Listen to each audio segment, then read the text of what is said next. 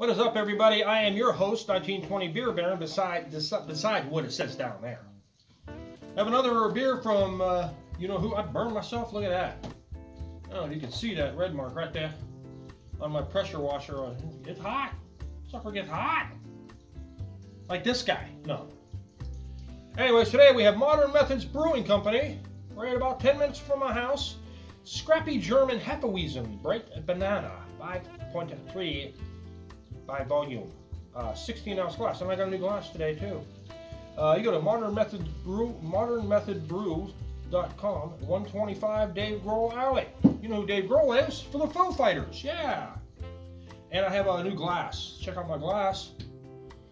I don't know if you can say that. I can't. And on the back it has it etched for like whatever liters or something. Like it says 0.5 liters. I don't know. Viva, I don't know. Furtenberg. I paid $5 for it. It was a $3 price tag. I gave him $5 because he helped me out finding this thing. And yeah, I'm a nice guy. Anyways, let's try this out. I think that's a fill line is what that is. You fill it up to there if you're at a pub. And that looks like probably 16 ounces, huh? Hot dog! Yeah, pretty much it's a fill line. We're supposed to fill it up. Okay, that's a nice glass. Fun fact, the British government coined the slogan, "Keep calm and carry on," during World War II in order to motivate citizens to stay strong. Alright, now we got that out of the way. Check this out. It's slightly hazy. Yeah, it smells like a Hefeweizen. You got the wheat. And you got some, what they have in it. I'm going to say some coriander. Yep. Not too many bubbles.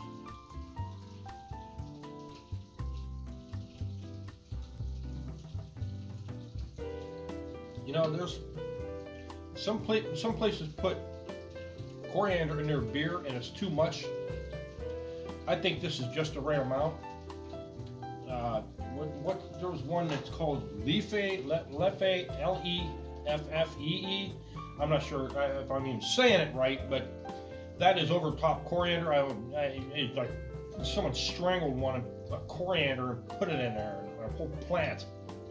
And this is actually quite well. I like this. Okay, Scrappy German Hefeweizen. Yeah, and I enjoy this. This is all right.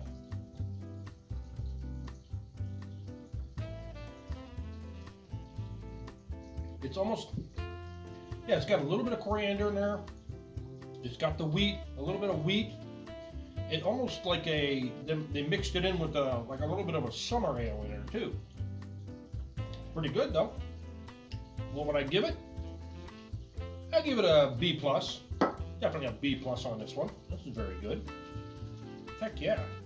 And it's Modern Methods. I have yet to go there. And on my other channel, I'm going to go there and I'm going to do a review of their place. I'm like, they let you tour their place. And I says, I can't wait to try it out. I go down there and hey, if I walk there, it'll take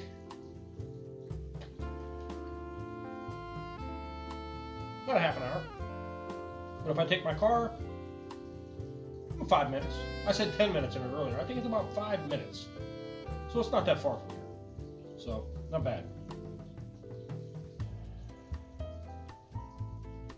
Even though I give it a B+, even though I don't care for coriander in my beer, but this is pretty good. It has like a lemon in there, like a summer ale, the wheat, the coriander. It's like a pretty good. You got a good winner there. And I'm going to give you one more fun fact. The voice actor of SpongeBob and the voice actor of Karen, Plankton's computer wife, has been married since 1995. And I think that's about it, folks. If you like this review, do some other. I got some other beers I do reviews, maybe 4 or 5 or more. I think maybe a little more. I don't know. But I like my new glass. It's pretty good. It's nice and thick. This must have come from the SCIT 1470. So that means established. that must be the coat of arms on the glass there. I thought it was pretty cool. We were just browsing around a flea market, and he had a bunch of beer glasses and stuff. And I like this one. And then in another part of the flea market, there was something I wanted, but nobody was there. And then we were walking by this guy, and then I said, well, they ain't got nobody over there. And then the guy asked me, he said, what do you need? So I was like, well, I wanted the price on this thing over here. So I took him over there, and he says, $3. I was like, all right.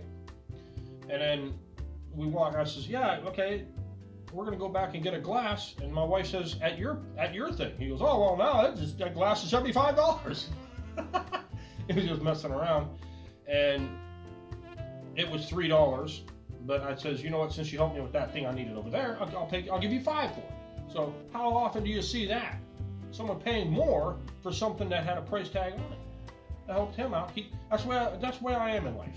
You help me out, I help you out. Like if I ever need to borrow like $5, I pay back $10. I pay back 100% of what I borrowed. And because you helped me out, I help you out. Even though I don't loan money, there are very few people I would loan money to. But for the most part, I'll give money and I don't expect you to pay it back. Like if you borrow $5 off me, I say keep it. It's all right. You don't have to pay it back.